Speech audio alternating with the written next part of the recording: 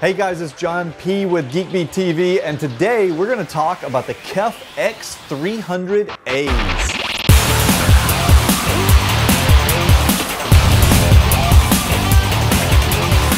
Okay guys, you may recall that about 2 months ago I did a review, I kind of did an overview of my new desktop and told you about how much I'm loving all these different things, one of which was the new KEF X300A speakers. Now these are very unusual speakers, and you will see that they actually have migrated from my desk in the office to my desk at home, where I can enjoy them even more because they're so loud. I was blasting everybody out and Callie didn't like it. So let's talk about them. I'm gonna tell you what I love. Okay, first of all, these things are not cheap. They're like $800 for the pair. So let's just get that right out of the way. The question becomes, who are these speakers for? Well, number one, if you've got enough money, it's not a big deal. Just get them. That's it. Just end of the story. Get them. You're gonna love them. Now, let's say that it's a lot of money to you, which it is to most people. The question is, what does it take to justify them? Well, if you're like me and you watch at least as much video and listen to audio and things on your computer as you do your television or more, you really should think about investing in a really high quality set of speakers like these. Let me tell you about them.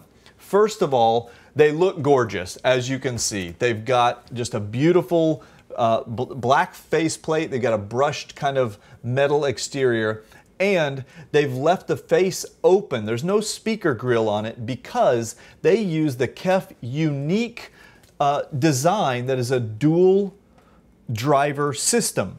This part right here, this is a 1-inch soft dome tweeter, and then this part out here is a 5¼ inch mid bass unit. You can see that it has a rubber ridged surround, and this is like an aluminum cone. You can see when I push on it, you know, this part is moving. However, the centerpiece is on a stem in there and it doesn't move. The tweeter stays put.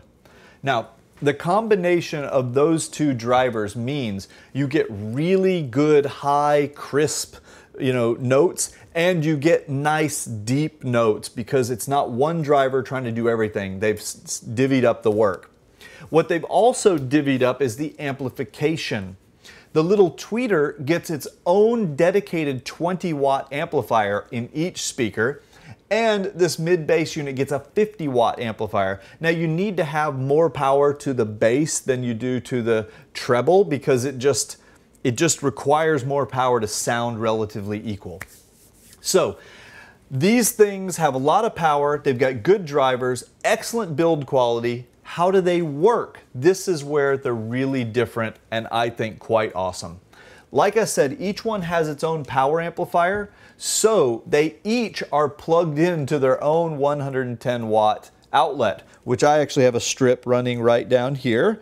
And so one of these is for one speaker, one's for the other. The way they connect together is fairly unique.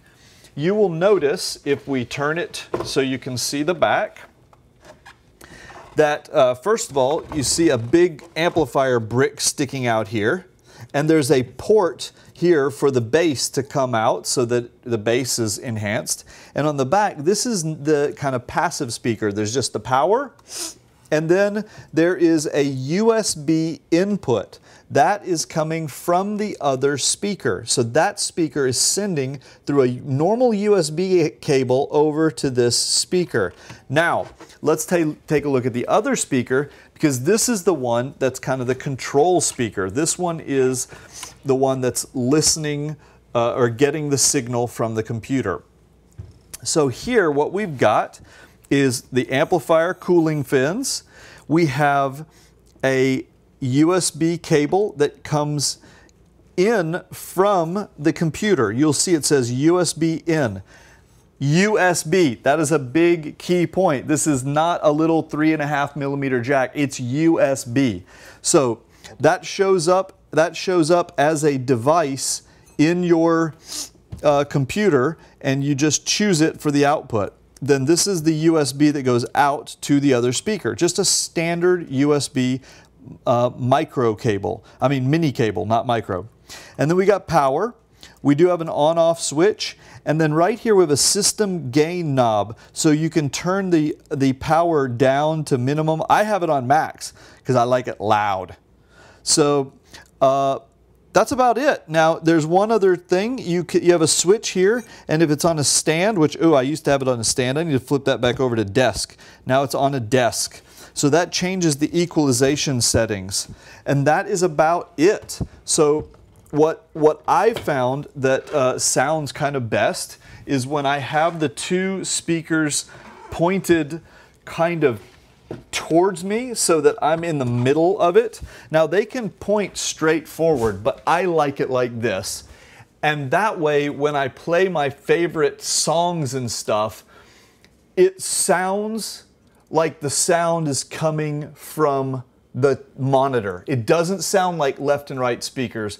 Cool. It sounds like the monitor, and it is awesome. Oh, get your towels ready, it's about to go down. Everybody in the place. I know you guys can't really fully enjoy this, but it is loud. It is loud enough that I can drive anybody else out of the house, and the bass is really exceptional. So that's a review of the X300As. I absolutely love these speakers.